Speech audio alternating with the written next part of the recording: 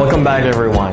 Today we are going to start with the question number 36 until number 50. Okay, let's start right away. The question number 36. There is a fixed point on a plane and there is a moving point, okay, which keeps the same distance from the fixed point.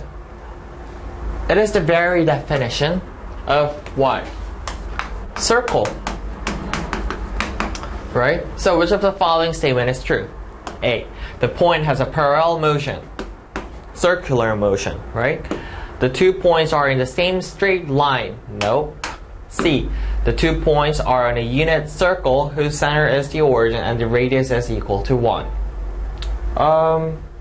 Yeah, it can be, right? It can be.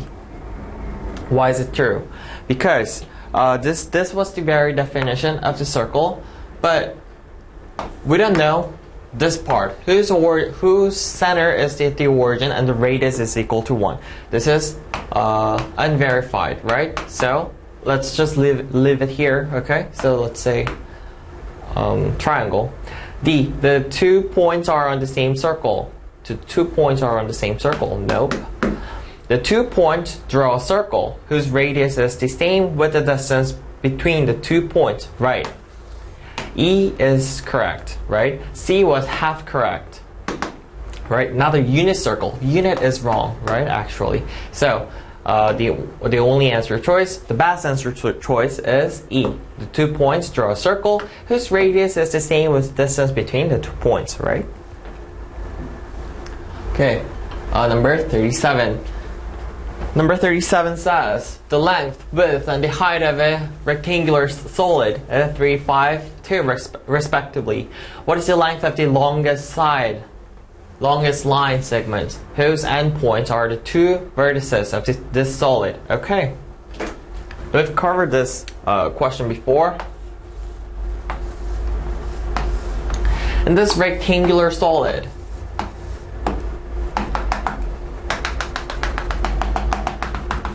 the longest line segment which we can draw is from one vertex to the other vertex, right? From one to the other end, right? And how do you find out the length of here? How do you find out? When we are given the length, width, and height of a rectangular solid, then the length of the longest line segment is square root of a squared plus b squared plus c squared, right?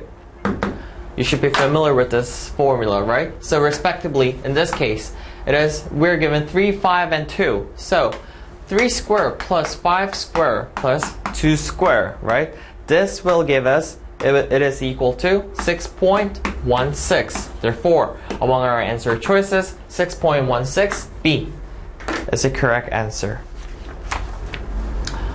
Okay, let's move on to number 38. 38 says, what is the amplitude of the y is equal to minus x sine square x plus 4? So, have you learned anything about sine square x?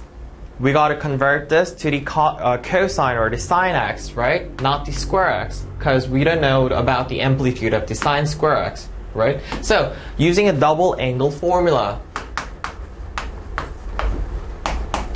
sine square x is equal to what? 1 minus cosine 2x over 2, right? So replace this with this.